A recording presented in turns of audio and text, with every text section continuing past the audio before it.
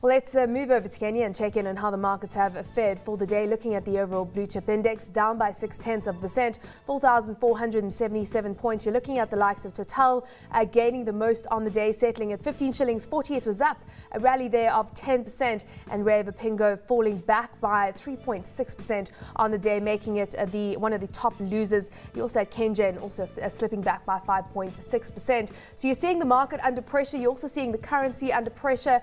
Just looking at how it's trading against the dollar, 87.4 as it stands. It has slightly gained an afternoon trade, but it has been above this 87 level, and many saying it could weaken from here on out. But let's delve into these issues now. We're crossing over to Nairobi to get an update on the markets. Kenneth Minjire, fixed income and money markets analyst at Stanlib Kenya, is standing by.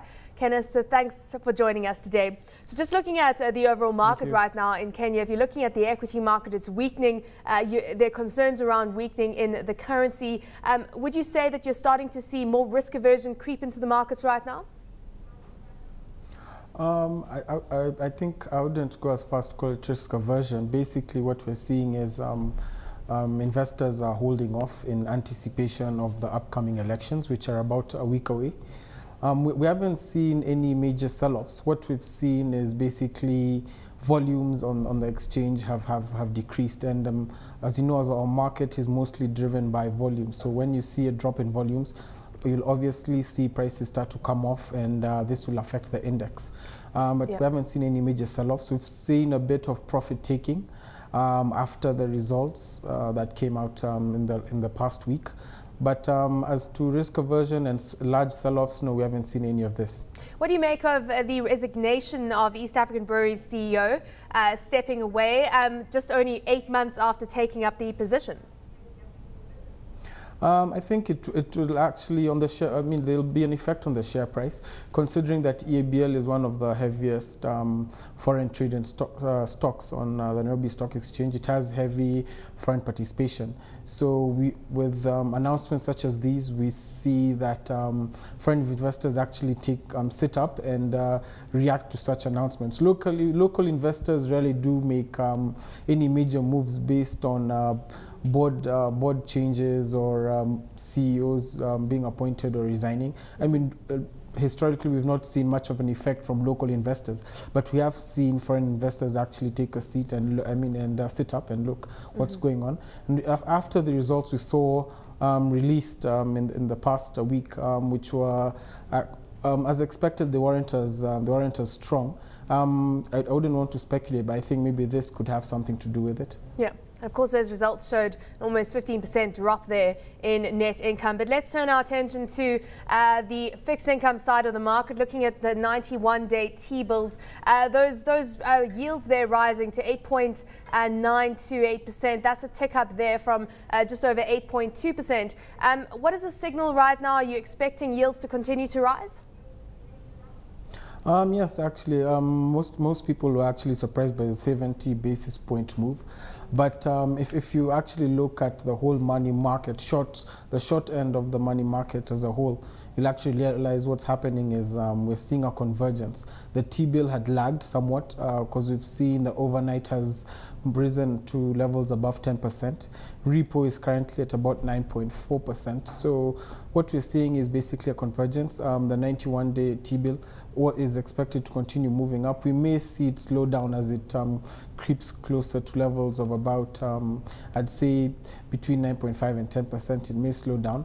But generally, I don't think the market really foresaw this rise. At the beginning of the year, we expected rates to basically drop off due to heavy maturities and trade flat as we moved towards the elections. But I think what we've seen as CBK has come into the market to protect the shilling by mopping up liquidity. What we've seen is the rates have started rising, reacting to this, especially the repo, which I think has had an influence on the other rates at the short end of the curve. So, I mean, I think the thing is to watch the shilling as we move closer to the elections and even after. Basically, CBK has proved they'll be looking. The priority is actually the shilling, so they'll be looking to protect this. What are your views on the target level that they would be looking at right now, and at what level they would aggressively come into the market to try and halt any depreciation? I think we would see, I think from what we've seen, the shilling creeps closer to 88. They come in quite aggressively, mopping up shillings, and also at the same time selling off dollars, which is so anything 88 and above, I think probably makes central bank quite nervous. And of course, heading towards that 88 level as it stands right now. Just going back to the market, we've got 15 billion shillings in the T-bill market, treasury bills being auctioned next week. If you're looking at yields starting to continue to rise from here on out, what type of support do you think will come through for that? Yes, of course. I think what you'll see, of course, investors will price in the demand for liquidity into the T-bill rates. So we expect this will still move up. CBK may try to control the rise, but if you look closely, I think probably at the market average, that will signal the effect and what market behavior is where market behavior actually is. And we expect market average will be quite high in the next election. And basically, I think, as I mentioned, just look at the shilling. As long as the shilling looks like it's getting weaker, we expect rates will continue to move up. If the shilling gains, we expect probably that the rates may come off. Just going back to demand right now and appetite for debt ahead of the election, the results of the 15-year paper that auction that was held recently have come through. What type of demand did you see for that?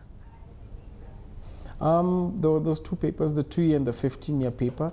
The 2-year saw heavy subscriptions. About 35 billion came through looking to pick this paper. CBK only picked about 20 billion.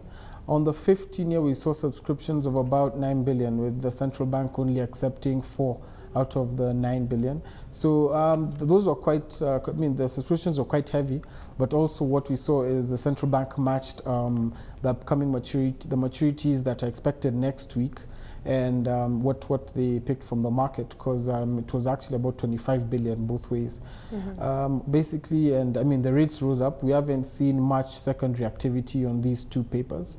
And I think because of the nervousness in the market and the market basically looking for direction, we don't expect a lot of secondary market activity on these papers in the short term.